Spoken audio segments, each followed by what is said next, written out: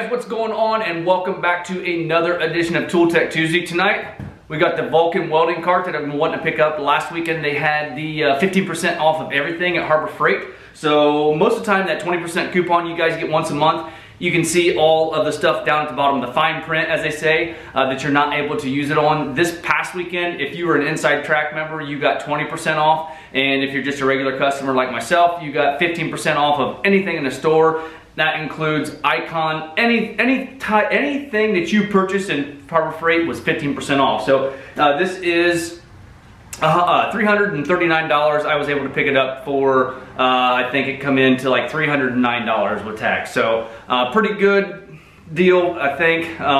Been wanting to get this, be changing some things up on as far as my welding rig over there.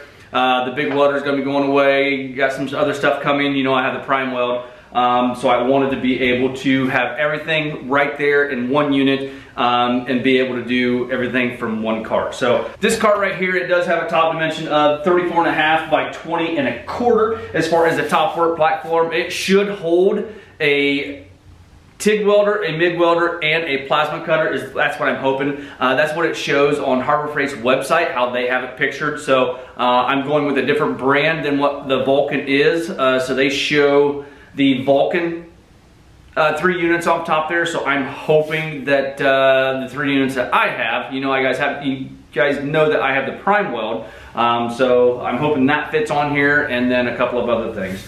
It does have, as you can see here, some storage as far as a door, and then it does have some drawers, and then it does have a little fold up down here at the bottom, and it will hold 2 bottles. I'm pretty sure it only holds up to the 125s. But we'll find out here in just a little bit exactly what size it has. Right now I'm running, as far as argon, I've got an 80, and then I have a 120. I'm sorry, it's a 120, not a 125. So we'll see exactly what fits on there, if a bigger bottle will fit on there, or if it's just the 120s and smaller. So we have to get this unboxed, get it put together, and we can get some things moved over and put on top of there. But before that, I want to show you something over here on the weld table. A huge thank you to these guys. Okay, we have some Grease Monkey gloves here in the P.O. box from Grease Monkey. We had some Grease Monkey gloves. Huge thank you to them guys that want to protect my hands and keep them clean. We have some nitrite. These are a 2-pack of the nylon nitrites. So I'm excited to use these working on the truck. Just some regular mechanics gloves, and then another blacked out pair of mechanics gloves. So once again, thank you very much to Grease Monkey. They do have a website. In the link below, or in the description below, will be a link for Grease Monkey gloves. If they are available on Amazon, I will also link that in the description. And I have saw some different types and styles of Grease Monkey at O'Reilly when I go in there. So once again, thank you very much to Grease Monkey gloves. I do appreciate you guys wanting to keep my hands clean and protect them from marks like that.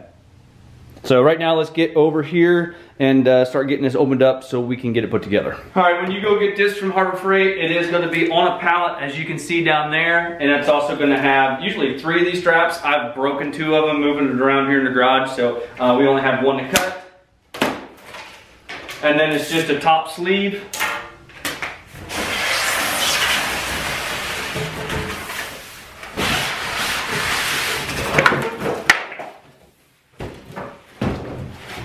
Got a couple of shelves on top, and you gotta love styrofoam. You got little pellets all over everything. I'm gonna take a minute and clean those up and be right back. All right, you get it unboxed, you're gonna have these 2, what looks like shelves on top of a piece of styrofoam right there. And believe it or not, this right here is a sticker. All of them are, the Vulcan. Imagine one of these drawers is gonna have the rest of the stuff in it. Have some dividers up here.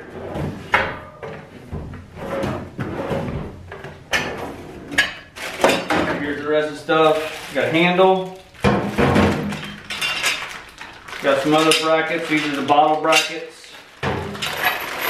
Got some chains for the bottles. Some hardware. Some keys for the door over here. Some more bottle brackets. And then you're going to have your instructions. And then it just opens up just like that.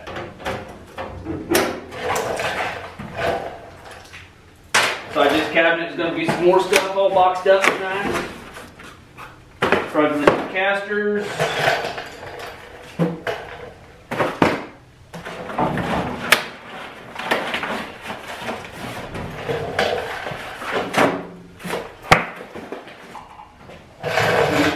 Here's the tray for the back side. You'll have casters that goes on both sides of this, and then that's where your bottles sit. Go ahead and lay it back on its side and start getting everything put together. All right, the first thing I'm gonna do in assembly is get it mobile. That way we can get it back up on its casters and move it around and put the rest of the stuff together. You got, everything's metric. These are like an M12 by 10 or something like that. Phillips head that holds the back tray on for the bottles. There's 6 of them, 3 on each side, so we'll go ahead and get those put in place, get the casters front and rear, and get it back up on its tires.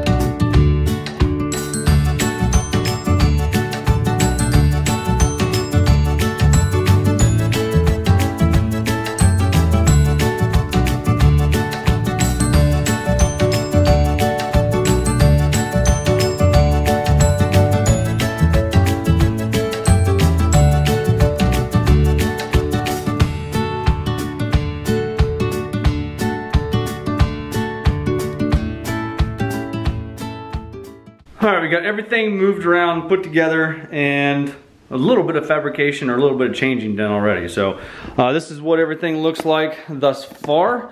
All I have over there is the TIG welder. I'm hoping I have enough space to be able to fit a MIG welder and the plasma cutter eventually. You know, that's the plan, because I do want to sell that MIG welder there. That's a 220.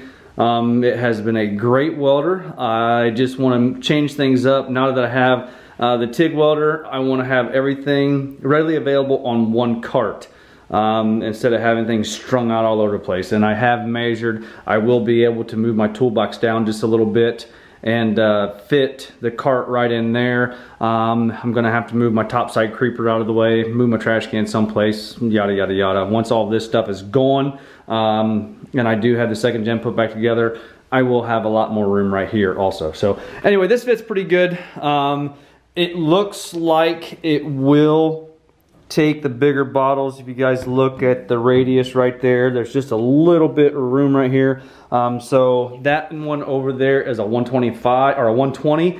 That's an 80. Difference being the 80 is shorter, same diameter, just shorter bottle. So the next time I get a bottle for the TIG welder, which is 100% argon, I am going to jump up to the 120. So I'm not certain what the next size up is called. I can't remember, but it does look like it will accept the bigger bottle. So as far as storage, this is what I was talking about here. This tab like this was over here too. I just took and bent it back and forth and broke it off.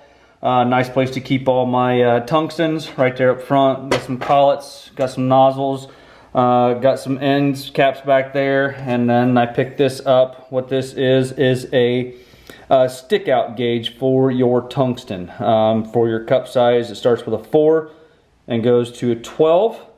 And then you also have the feature there to break the tungsten off. So I did pick this up on Amazon. If you want, I will put a link in the description for this. Handy little tool. You don't have to guess for your stick out on your tungsten. Right now I'm still working with the Weld Metal Online filler rod, so I just stuck that in there for now. And I do have some stick because this will stick weld also.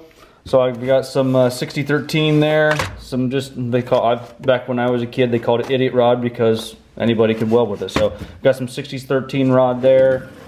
The weld mill is online. Got all my coupons in there as far as the stainless, carbon steel, and then some aluminum right there. If you guys haven't checked these guys out, it's actually pretty nice. You get all these coupons in a starter kit, less the stainless that does not come in a starter kit. You get some carbon steel, you get some aluminum, and then you get some filler rod too. Gives you a chance to be able to practice your TIG welding or MIG welding and not have to go spend a bunch of money on some steel at the hardware store. Link for them is in the description, and I also have a coupon code for them too. Got my welding hood down there and some gloves. Nothing really in there yet. I put my book in there for the TIG welder. There will be some stuff in there. Not certain what I'm going to put in there. Maybe some caps.